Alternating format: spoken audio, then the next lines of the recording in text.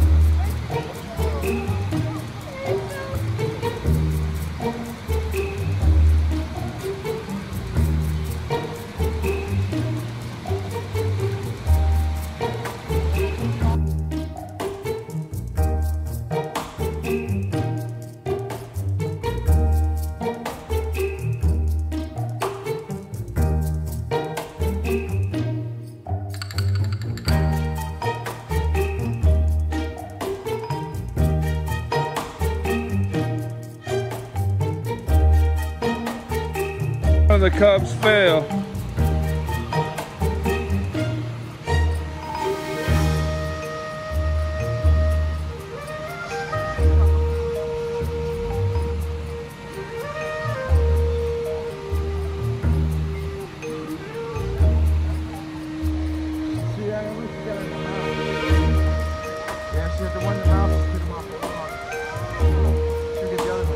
That is so precious.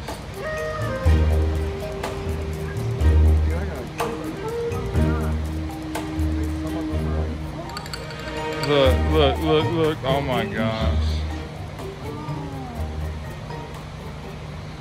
That is so precious.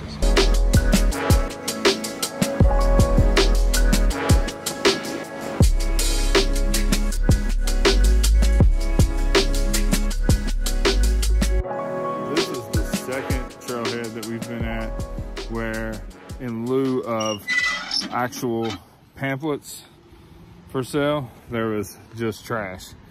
And this is probably why we're looking at finding a way to fund the park. Cigarette butts, all kinds of stuff. There's not enough rangers to be able to come out here and clean up.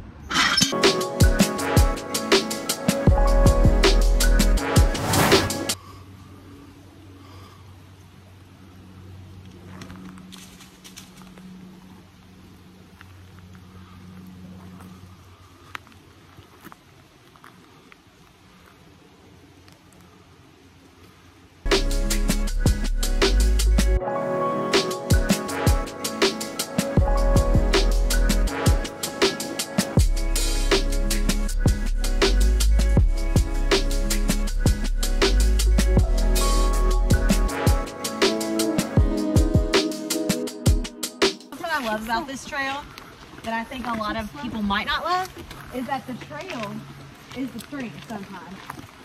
Because it's extremely muddy, like all the time. Yeah. Every time we go this trail, it's muddy.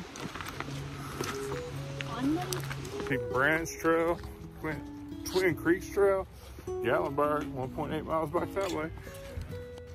So you see some more walls here, evidence of farming or property boundaries, that sort of stuff.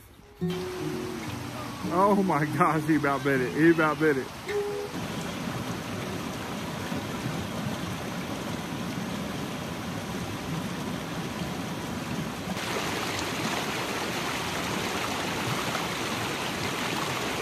This space right here would be great. It's very, very short walk. Bring like a backpack before you go on the nature trail and do a picnic. Like there's so much clearing here. It's so quiet, no one's here. I think people stop for the house and they forget the trail's here. Or maybe don't even know. Yeah.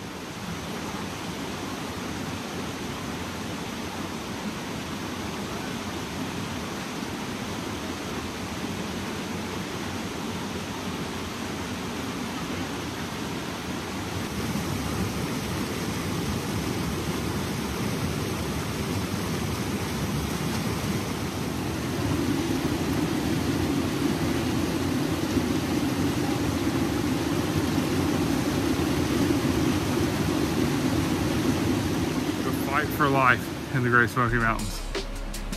This sapling doing anything it can to get some sunlight.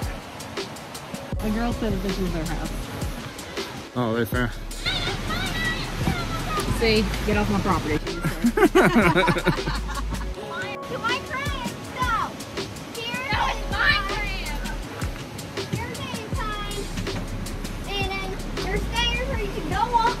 Just one of the many grist mills or mills along this creek. It's nice and level down here, so it wouldn't be any trouble building it, putting it together, creating space, anything like that.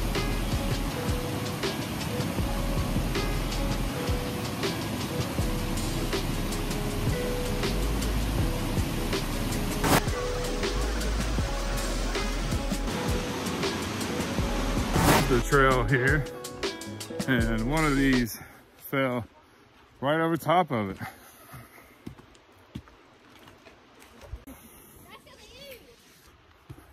So we're traversing a small boulder field.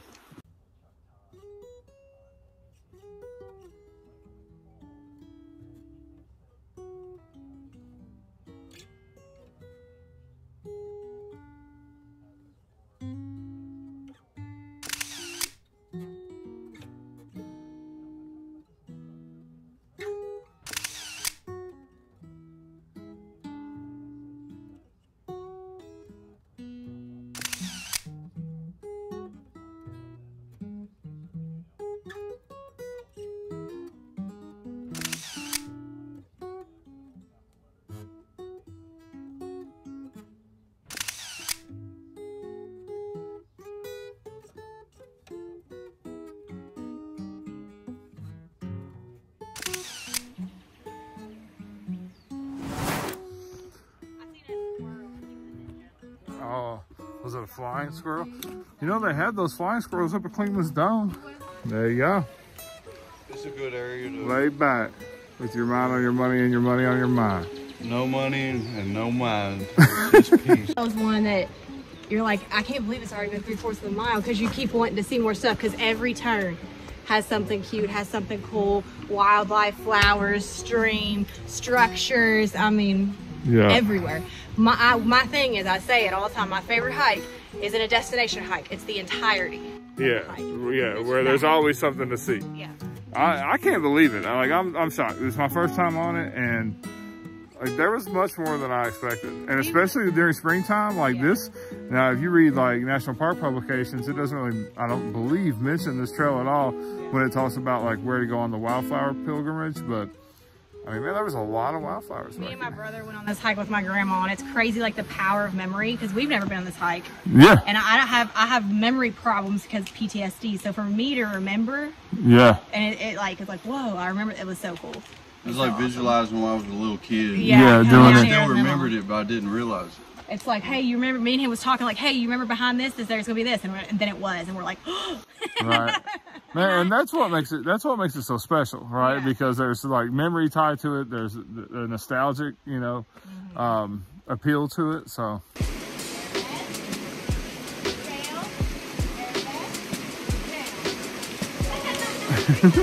You want to watch me? You.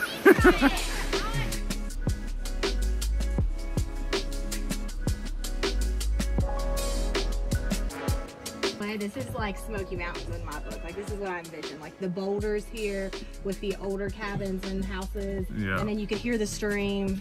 Like, this is it. This is the picture. This embodies it, right? I think you said that earlier. The trees that are budding. Mm-hmm. Yeah. The dogwood in the background.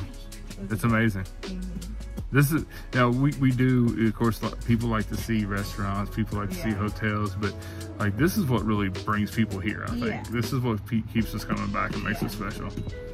You think that, you know, we talked about mobile impaired on the trail, and obviously it's very challenging even though it's short. You can see, if you look, the parking lot way in the background there.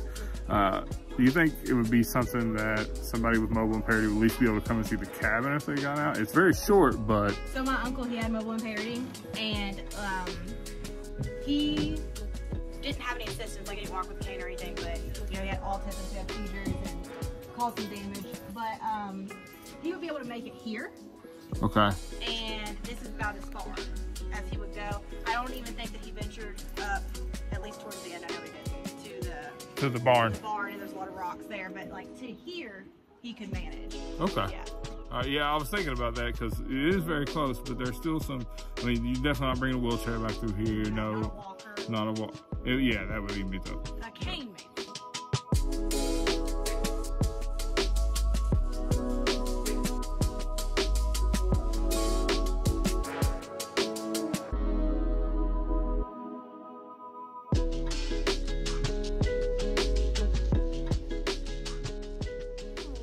That was Noah Butt Ogle Farm self-guiding nature trail.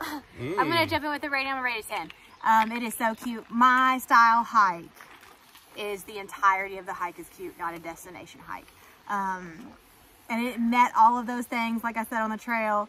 I haven't done this one since I did it with my grandma back when I was like a kid. So it's really cool. How cool it was is like I remembered things from all the way back then. That's how much of an impact it had on me.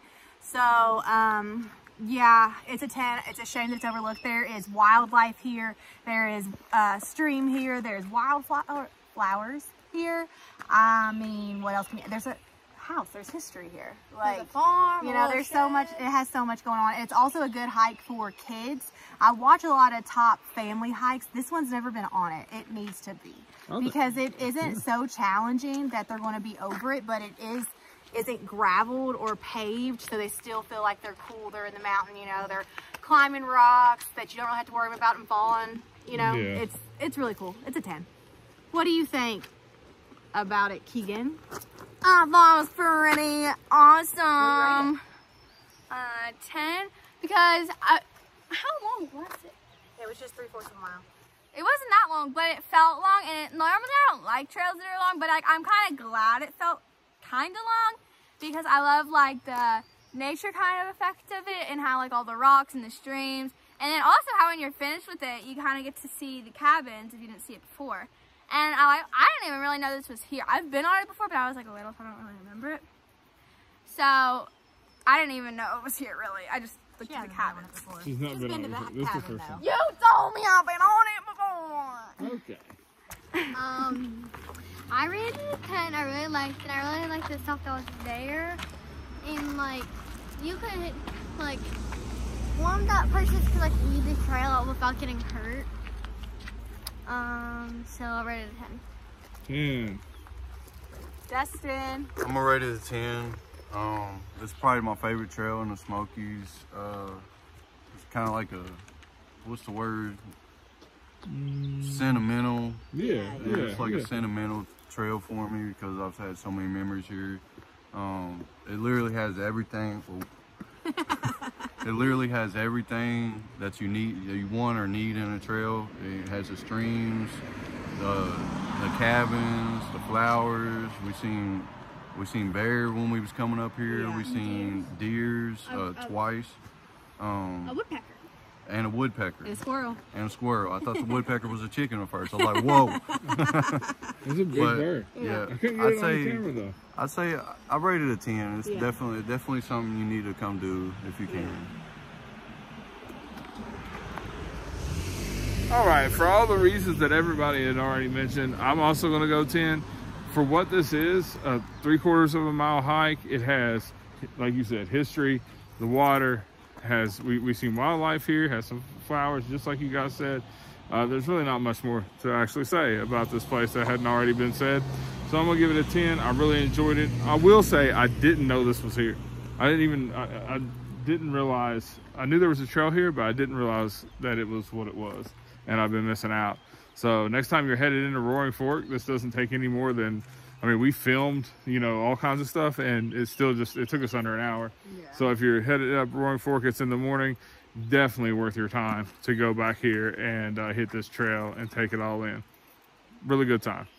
All right, thanks for watching, guys. We'll see you next time. Bye.